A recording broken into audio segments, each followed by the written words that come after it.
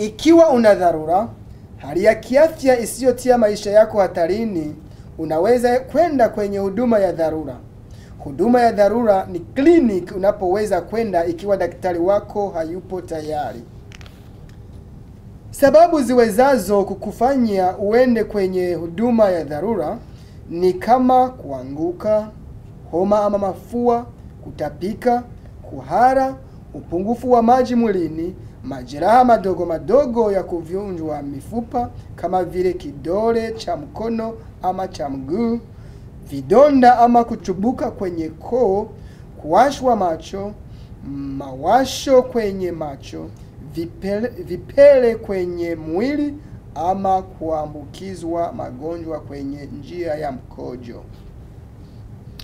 Ikiwa ofisi ya daktari wako inafungwa, unaweza acha ujumbe mfupi kwenye simu ili upigiwe simu baadaye na mtu atakayejibia matatizo yako. Kuacha ujumbe mfupi wakati ofisi inapofungwa, tumia njia zifuatazo.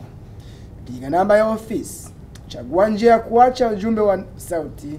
Sema jina lako na namba yako ya simu na kwa nini umepiga simu. Daktari atakupigia.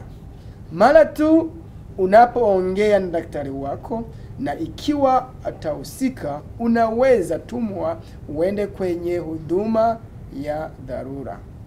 Unaweza pia kwenda mwenyewe kwenye huduma ya dharura ikiwa unahitaji uangalifu wa kiafya kabla ya hapo.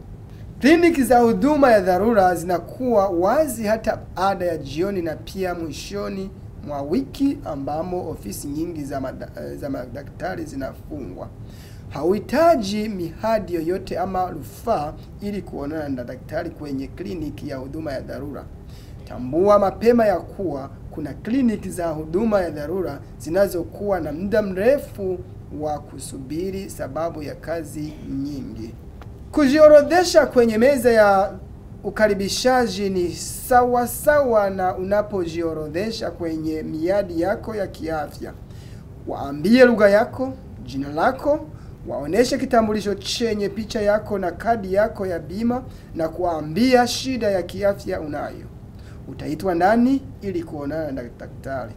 Kama kwenye ofisi ya huduma ya msingi, watapima msukumo wako wa damu, joto na mwendo wa moyo. Utakapomaliza kutibiwa, utashiriwa na kuruhusiwa kwenda nyumbani kutoka kwenye huduma ya dharura.